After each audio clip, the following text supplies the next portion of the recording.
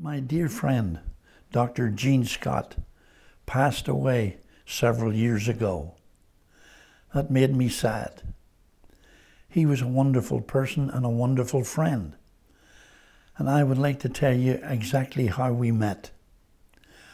When I was just 24 years of age, my first time in America, I had been specially invited by one of the leaders of Oral Roberts University to attend the first International Preachers Convention.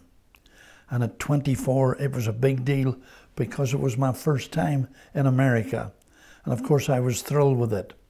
Anyway, I get to ORU and I'm in there with probably 300 or 400 preachers from all over the world, and just absolutely amazed at everything.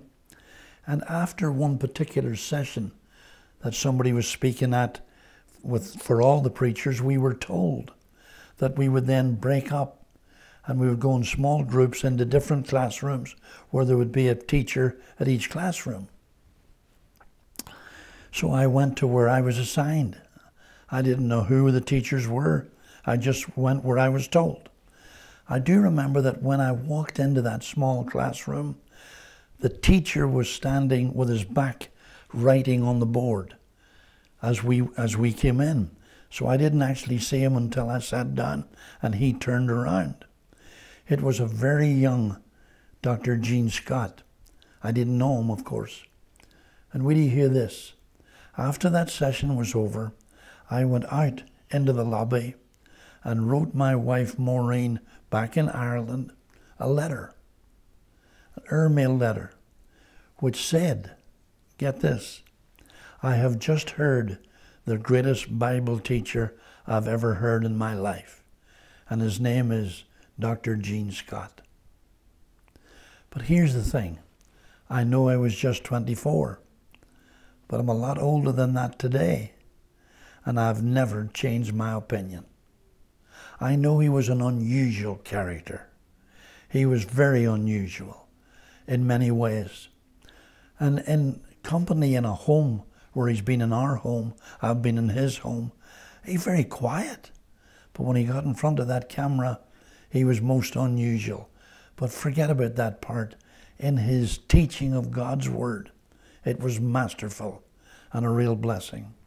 Fast forward several years, and I was invited to a preachers' convention.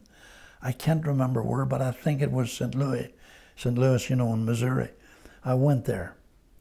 I got there and they had a schedule, and then I was approached by some of the sponsors of the convention and told that one of the preachers who was to take a service hadn't turned up. He was sick or something.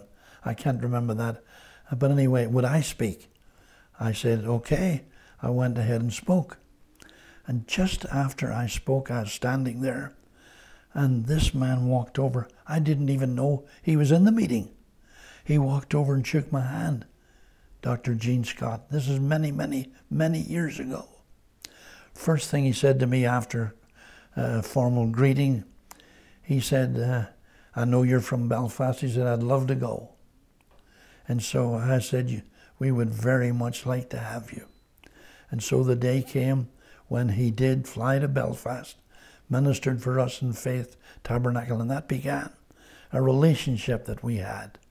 Obviously, with me being in Ireland and him in Los Angeles, we didn't talk every day.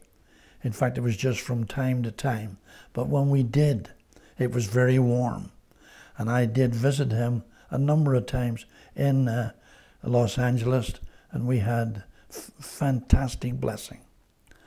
I must say too that maybe a year or two ago, after of course Gene had passed away, his wife Melissa has stopped by our meetings here in Florida and ministered, and she did it brilliantly, wonderful.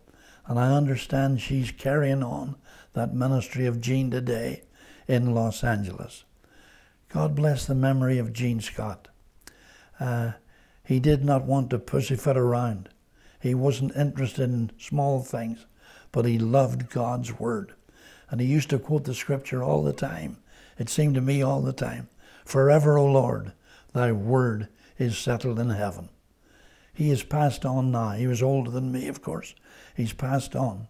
But we were good friends. I remember one time, in fact, my wife and I having lunch with him and his two parents. And we loved them too, lovely people. And when his father used to sing that little song, That Little Boy of Mine, it would have touched you. Anyway, I'm just recording this in tribute to Gene Scott.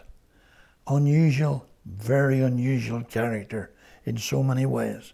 But when he got down to God's Word, after all these years, I still say it. I never heard a better Bible teacher in all my life. God bless you, Gene, and God bless you, Melissa. Thank you.